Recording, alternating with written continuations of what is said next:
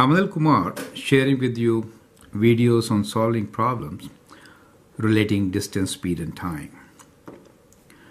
As you know, a triangle like this could be used to remember the relation between distance, speed, and time. Distance d is equals to speed times time, right? That's the relation. The question here is, Anil traveled by bus and plane a distance of 1320 km in 5 hours. If the bus averaged 40 km per hour and plane averaged 60 km per hour, determine the time spent traveling by plane. That's the question.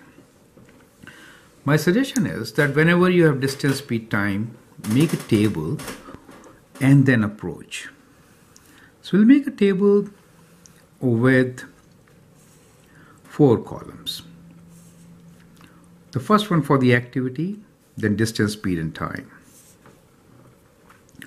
A number of rows will be the activities, then total of each activity, right?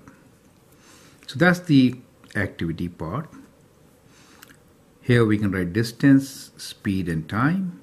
Units for distance is kilometers in this case, speed is kilometers per hour, and time is in hours.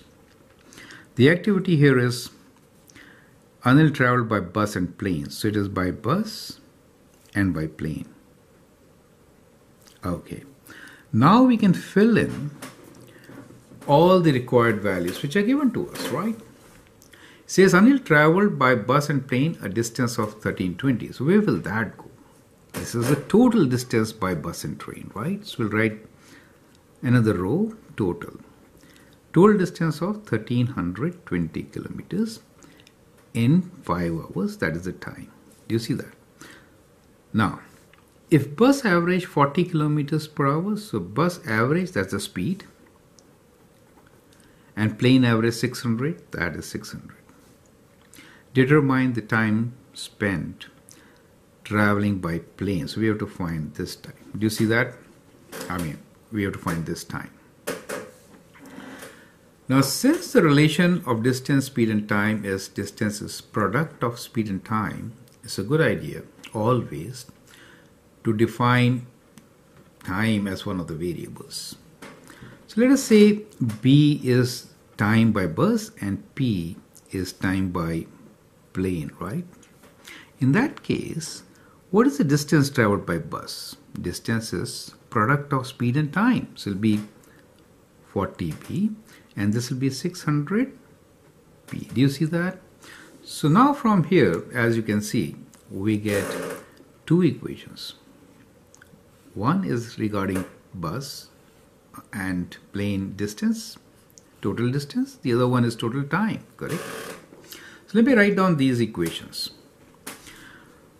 One of these equations is 40b plus 600p equals to 1320. We'll name this as equation 1. The other one is b plus p equals to 5. We'll call this as equation 2. So we got 2 equations and 2 variables. We can always solve these equations to find the value of both the variables, right? So we'll use the method of substitution. Since we want this value p, I'll write b in terms of p, right? So we can say b is 5 minus p. We'll call this as equation 3, right? Now let's see how to solve it, right? So what we can do is we can substitute the value of b, that is equation 3, in equation 1. Is it okay? So we are basically substituting this value of b here.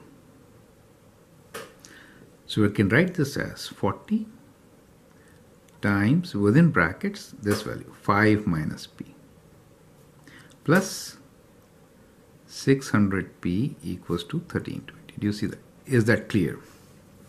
So now we have an equation only in one variable. You can always open and solve.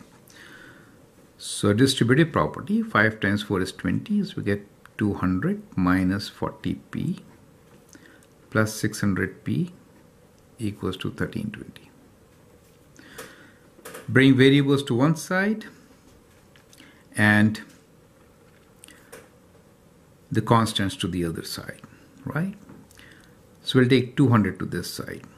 So we have 600 p minus 40p equals to 1320. Take away 200. 600 minus 40 means 560. P equals to 1320 means 1120, correct? So P is equals to 1120 divided by 560. So if I divide, I get 2. So P is 2 for us, right? So the question was, determine the time spent traveling by plane. So P is equals to 2. So we got our answer. So our answer is time traveled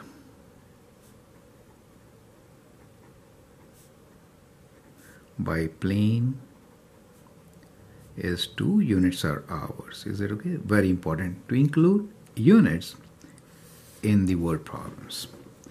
I'm Anil Kumar, and I hope that helps you to understand a very simple process by which you can always solve a linear system which involves distance, speed, and time.